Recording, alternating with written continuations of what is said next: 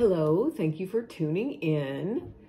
About 28 days ago, I posted a video called Honest Fitness Journey. And what I wanted to do was, I wanted to lose about 10 pounds-ish. And rather than losing it and then doing a video how I lost 10 pounds or something like that, I thought, I'm gonna do this kind of in real time, because I can be more honest and I can share my ups and downs with you, and maybe you or other people are trying to do this too, and I just felt like this might be more inspirational. If you haven't watched any of my other videos, I am not a fitness professional. I am just a regular woman over 50. I'm 61 now. And I happen to have been on a diet for about 53 years. I actually did the math today for this video. Yep, I've been on a diet since about 3rd grade. So, I've learned a lot about it. I mean, one of my favorite sayings, and I think I may have even made it up for myself, is if you got to do it, learn to love it.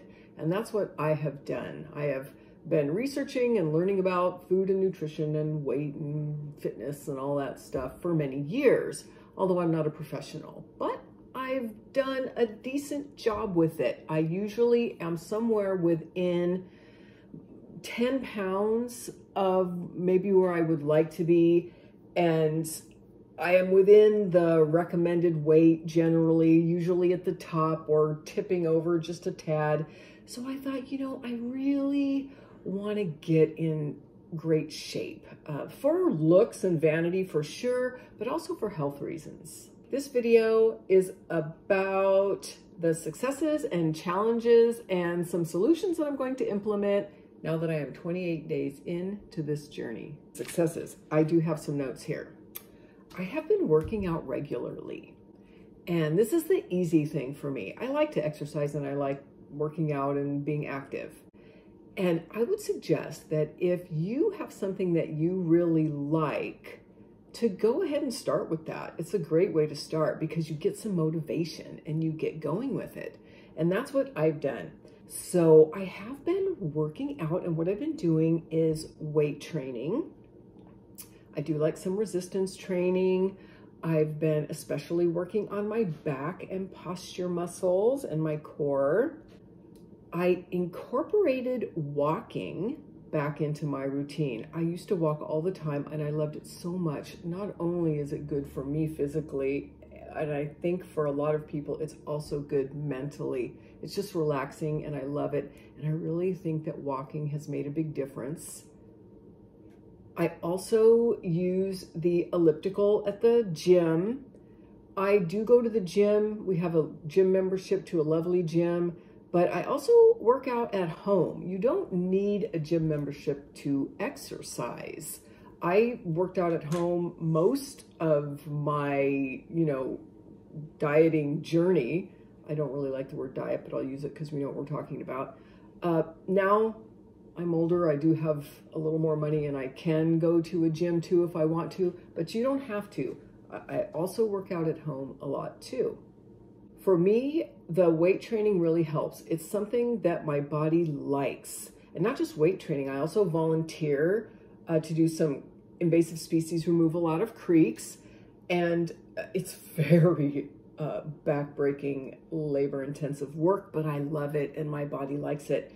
So I feel stronger. I feel a little lighter. That feeling where your body just feels lighter. It doesn't feel like a burden to walk. And I can see some of my muscle tone coming back, and that's been really exciting. So I've been successful there. If you have things that you love to do, swimming, golfing, whatever it is, bird watching, anything that just gets you out and moving, it just makes you feel better. I believe it will make your body feel better. So, if you're kind of thinking about this or struggling with this, do something that you love to do. You can always start there. I have been doing good food prep. For me, that is really, really important. As I mentioned, I've been doing this for a very long time, and over time, I've become you know, fairly knowledgeable about what I'm putting into my body. And so for me, I really like to prepare my own food. Now, there are good pre-prepared options. You know, I'm not sure who's watching this. Some people may be seasoned in their fitness journey, and some people may be just beginning. If you're just beginning, just improve. That's what I would suggest. Just make an improvement over what you're doing now. There was a time in my life when I would go get like lean cuisines and things like that and bring them to work because it was easy and fast. And it was better than, say, going to the fast food restaurant. So wherever you're at, make an improvement. For me, I do like to prepare my own foods, and I've been taking the time to do the food prep. That's, you know, for me, it's important, and it makes a big difference in how I feel and my success. Something else I've been doing is supplementing. I have not taken supplements on a regular basis. I always feel like, no, I want to get my nutrients from food, and I do believe in that, but something made me want to start supplementing, and I did. I've got an Everyday Woman's Vitamin, a Mega Stress B vitamin, a multi-B vitamin. I got some vitamin C and some vitamin D, especially the D, because, you know, I can't be in the sun as much as I would like to. I am getting a little sun, but that's not this video. Anyway, I have to say, oh my gosh, I'm feeling great. I don't know if it's the walking, the weight training, or the supplements, or a combination of all, but I really think that the supplements are helping. And I don't take everything. You know, I supplement just like that word is, supplement. I take, like, I'll take this one day, then maybe another day I'll take, I usually take 2 of these. I think this serving or dose is 3. I'll usually take 2. You know, I don't take everything every day, but just supplementing a little bit, honestly, it's making, I feel great. As far as my actual weight goes, I haven't really lost much weight from 28 days ago. I actually went up about a ½ pound, and then I went down about half of that, so a ¼ pound. I think my weight is somewhere in the same area. I'm going to talk about what I'm going to do about that in a minute. But, you know, weight is a tricky thing. I have been doing resistance training. Maybe I'm putting on a little muscle. Muscle weighs more than fat. Maybe it's that. Maybe it's not. Maybe I'm just, you know, evening out. That's okay with me. I've been at this a long time. Slow and steady is the way to win the race, at least I think. So my weight, it hasn't changed much since 28 days ago. However, I did put on a pair of pants. Was it yesterday? Day before yesterday. And they're a pair of pants that they're always a little too tight. So I avoid them, right? Because I don't want to, it depresses me when I put on pants and they're too tight.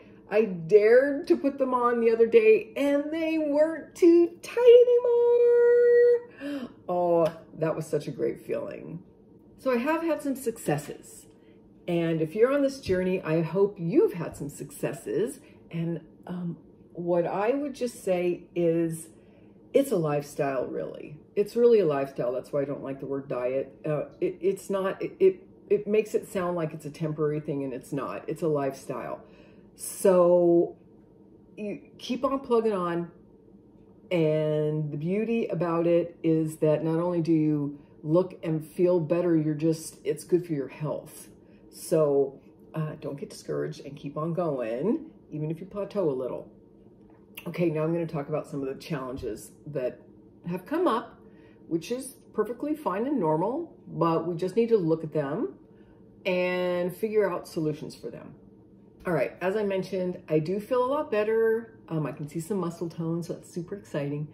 But I'm not really losing a lot of weight. I think that I need to count calories for a while.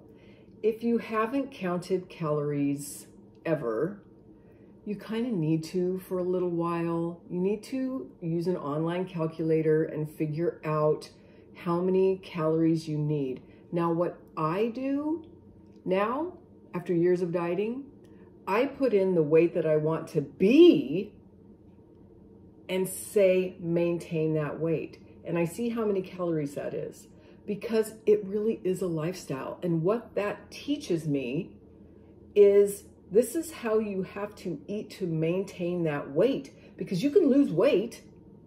As soon as you start eating more calories and go off your routine, you're going to gain it right back again. So this was a revelation I had, I don't know, 7 or 8 years ago, and I don't know why everybody doesn't do it.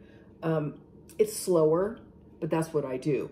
Now, if you're very overweight, it may not be enough calories for you, because you need more calories, right? Because you're essentially weightlifting. As you lose weight, it's kind of a catch-22, but your body needs less calories.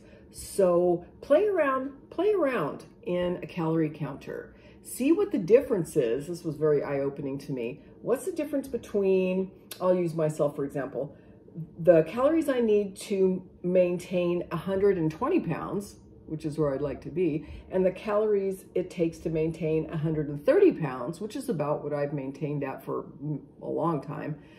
You'll find it's really not that many calories. But anyway, it's fun to kind of poke around like that, but you should have some idea of how many calories you need. Now for me, because I'm like 5'1", I like to say I'm 5'2", but I really think I'm more closer to 5'1", especially these days. I don't need very many calories. I think to maintain 122 pounds, I need like 1,450 or something like that. And if you've ever counted calories, you know that is not very much.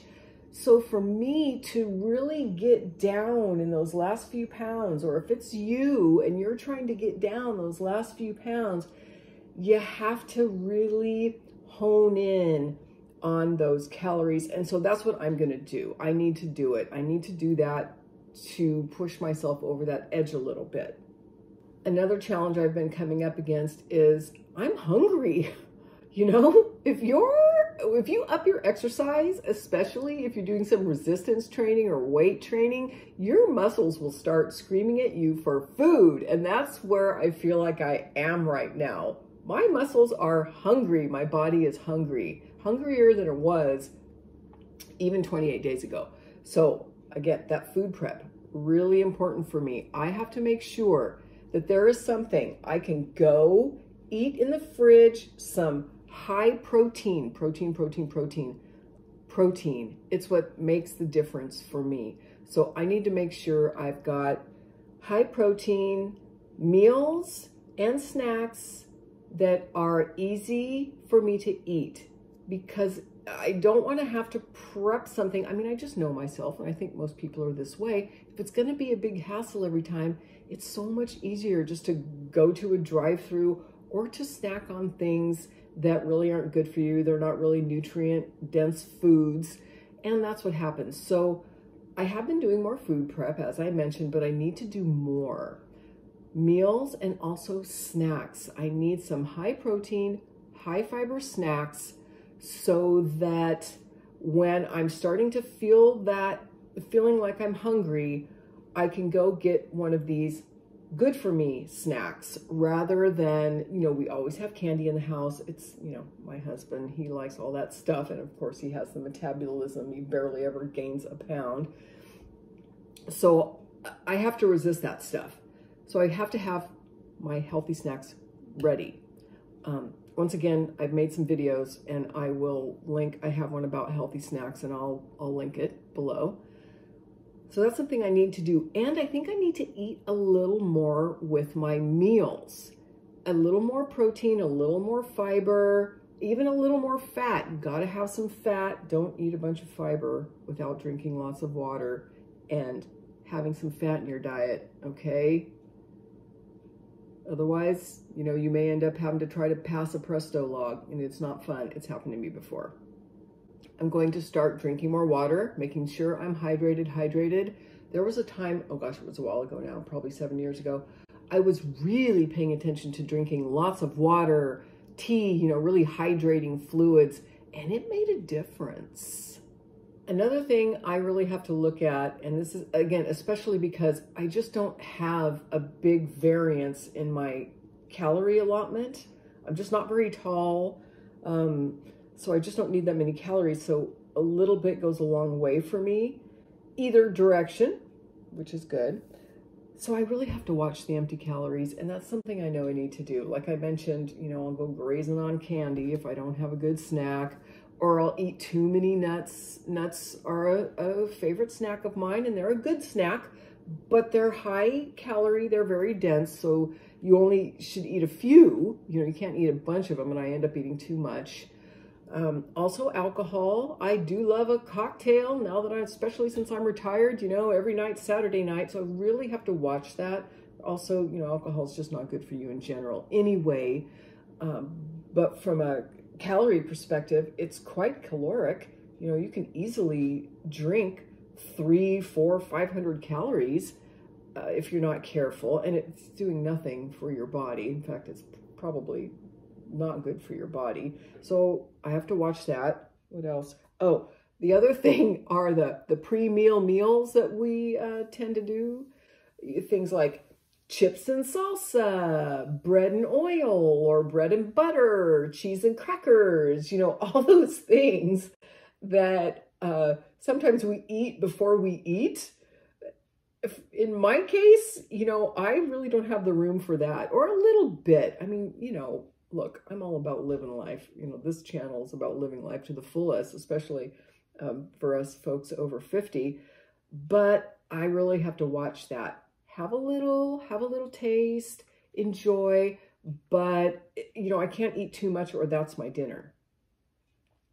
And the same goes with dessert. Have a bite, have 2 bites, but then I need to stop.